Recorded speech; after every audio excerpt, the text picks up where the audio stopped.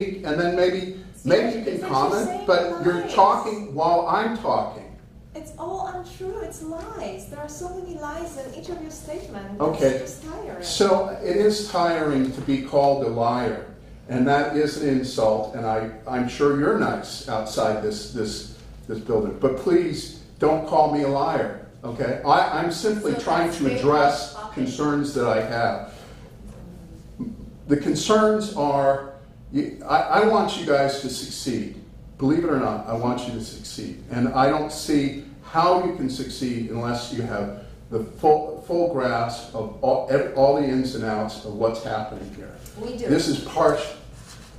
Well, let's talk about that later. Okay.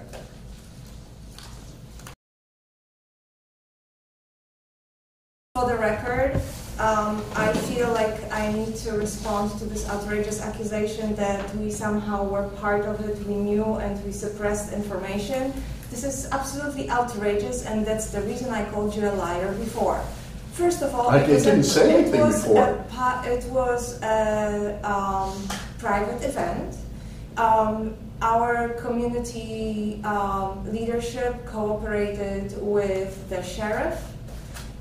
We went by the book. I believe everything was done that was expected of us. In addition to that, Luke is reviewing safety protocol for our community center rentals.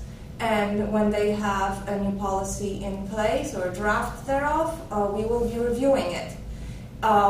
We do not have safety jurisdictions here. We are not running a police department here. It's not our business to be running police operations here. We cooperated with the appropriate authority, and that's what we do. Again, the fact that you are yelling at me or the other board members for suppressing or co-conspiring to this outrageous act that happened here is appalling, and I have enough.